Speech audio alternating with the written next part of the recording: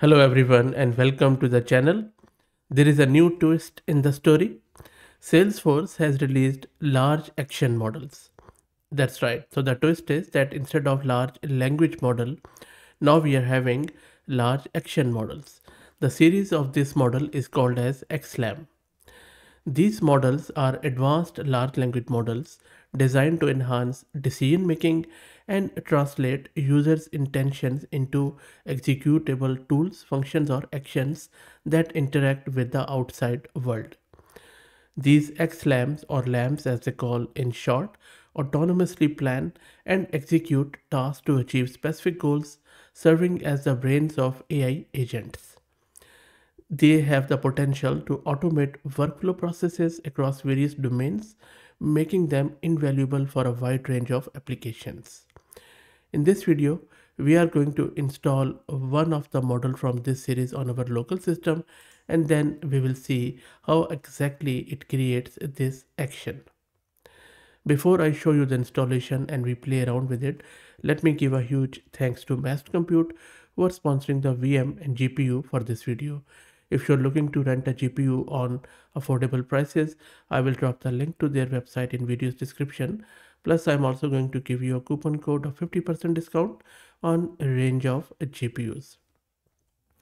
Now coming back to this series, as you can see that there are 5 models which have been released, and interestingly enough Salesforce says that these models are open source, which you can see on your screen, but Salesforce is going to release even more advanced versions of all of these models, but they will be only exclusively available from Salesforce platform to their customers.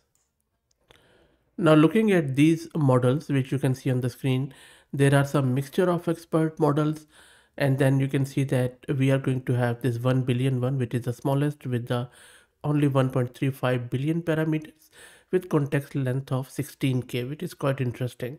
Whereas we have the 7 billion, there are two variants of it, and we will see what exactly the difference is shortly.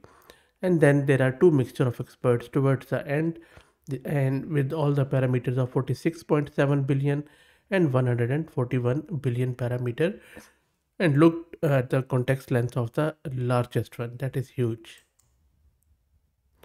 And now coming to the fact that what is the difference between this FC and the other ones. The FC series of models are optimized for function calling.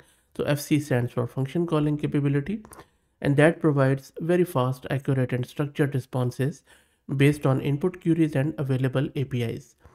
These models are also fine-tuned based on the DeepSeek coder models and designed to be small enough for deployment on personal devices like phones or laptops. Salesforce has also provided a quantized version of these models for efficient deployment and execution. And GGUF is a file format designed to efficiently store and load these LLMs, making GGUF ideal for running models on local devices with limited VRAM or even on the CPU, so that you can have offline private functionality and enhanced privacy. So we are going to go with this 1 billion FCR1, which is a model that is optimized for function calling and can be easily deployed on the personal devices. And the way it works is described in this video. So you see, function calling, or it is also called as tool use, is one of the key capabilities for AI agents. It requires the model to not only understand and generate human-like text, but also to execute functional API calls based on the natural language instructions. This extends the utility of LLMs beyond simple conversation tasks to dynamic interactions with a variety of digital services and applications, such as retrieving weather information, managing social media platforms, and handling financial services. So this is, I believe, one of the very comprehensive overview of these models. There is a lot of other information which you can find on the model card, including the benchmarking information on various benchmarks, including BFCL. You can also play around with some of the parameters. One point is that this xLAM 7 billion FCR, which you see here, second one, this has secured the third place with an overall accuracy of 88.24% on the BFCL leaderboard, outperforming many strong models. Okay, so that's said and done. So let's go and try to get this thing installed. So this is my terminal where I'm running Ubuntu 22.04 and I have one GPU card NVIDIA RTX A6000 with 48 GB of VRAM. Let's create a virtual environment with xLAM. I'm just calling it xLAM with Python 3.11. So let's wait for it to get created. And environment is created. Let's now create all the prerequisites. So I'm installing Torch, Transformer and Accelerate, and you can see that I'm installing them from the source so that we will get the latest version. And everything is installed. Let's now launch our Jupyter notebook so that we should be able to download and install the model in the browser. Let's wait for it to get launched. And Jupyter notebook is launched. Let's import the libraries and download this xLAM 1 billion model with the tokenizer. And the model has started downloading. The size is quite decent, just under 3 gig. Let's wait for it. And the model is downloaded and now it's also loaded onto our GPU. Next up, let's define the chat template. Now, if you really want to get optimal performance from this model, it is very important to follow this prompt template where we are defining the task and the format of the output. So you see the task here is that you are an expert in composing functions. You're given a question and a set of possible functions. Based on the question, you will need to make one or more function tool calls to achieve the purpose. And if none of the functions can be used, point it out and refuse to answer. If the given question lacks the parameter required by the function, also point it out. And then we are specifying what structure this output must adhere to, which is a JSON in this case, and we have also given it a example. Okay, so let me run it to implement. That is done.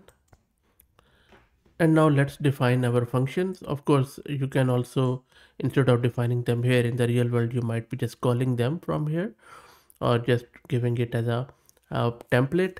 So in this one, we are giving our prompt or query as what's the weather like in New York. And then one tool we have defined, a function we have defined is get weather API with some of the parameters. So one very important thing to remember here is that these function calling LLMs, they don't actually call the function. What they do is you provide them a natural language query. They check in their repo like this one. If they have any matching function, then they convert your natural language query into a function call with a function name and its parameter, which is called as a signature of a function. And then you actually call that function from the application. So primarily all LLM is doing, it is very intelligently converting a natural language query into relevant function call. So for example, in this one, there are two tools. One is get weather API with some parameters and other one is some search API. So if you ask it about a query like weather, right? So it is going to go into this weather API. Maybe it is also going to do some search.